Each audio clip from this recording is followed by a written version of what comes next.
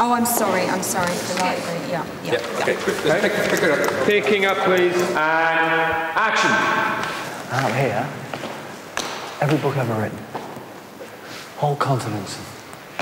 Geoffrey Archer, Bridget Jones, Monty Python's Big Red Book, brand new editions, especially printed. Camera's cut, thank you. Stephen's written these 2 episodes and set them in the biggest library in the universe. It's a whole planet made of books. This library planet idea has been around for years, actually. After Stephen Moffat wrote The Empty Child for Series 1, I then just said to him, what else do you want to write? We'll have anything, please, anytime, thank you. I proposed a couple of ideas, the first of which was the library.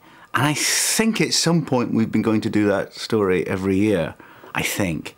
So I feel, and it's magnificent, so I feel like we waited a long time to arrive at this library. The library is something terribly futuristic. It's something from the far, far future.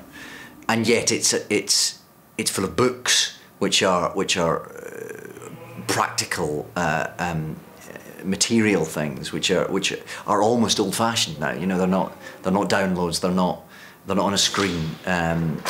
They don't exist in any kind of digital form. They're real, tangible things. And I think that collision of sort of antiquity with technology is very appropriate to the world of the Doctor, I think. We're near the equator, so this must be biographies! I love biographies. You read that script, you think, blimey, we're going to have to travel a long way away. You know, it was hard. We couldn't find a lot of buildings in Cardiff, and then there's literally an empty library on a huge scale in Swansea, just before it's pulled down or sold, was sitting there. It was like the episode was handwritten for the most perfect location. It was gobsmacking, really, because we'd never been able to ordinarily go into a building like that and close it down for the length of time we needed. I mean, we were in there for almost 2 full weeks, and, you know, we needed to completely take over that place. We never have been able to do that. I think it would have cost us you know, we would probably have had to build all that as a set. We wouldn't have been able to get the kind of scale that we get in there, and the levels and the dome, beautiful dome, and just everything that location offered to us. If we set up for 2 wide shots, 1 high one and 1 lower one. Yeah, fine. So again, maybe playing kind of foreground, something in the foreground, and just a bit of creepiness. Yeah. In the episodes, the library, to give the impression of more than one room, we are changing the colour, the background colour. We go from blue, we go to yellow, we go to red.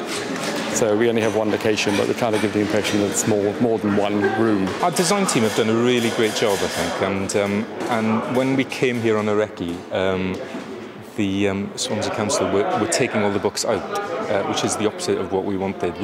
We wanted this place full of books, and fair play, the art department have filled it with a mile long of fake books. It's not a single page behind these covers. They're all pretend, but I think they look great. I think most people, one time in their life, have been scared in the dark. So there is no monsters in these episodes. So the monsters are the shadows in your own imagination. So my particular job is to try and translate what is written and the director's wishes into that, really. And so it's a matter of making shadows that move. I put lights on high stands and lower them so the shadows get shorter and longer.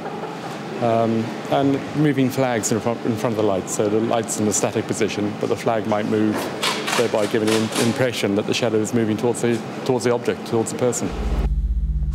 That shadow is gone. We need to get back to the TARDIS. Why? Because that shadow hasn't gone. It's moved. Don't forget to click below to subscribe to the official Doctor Who YouTube channel.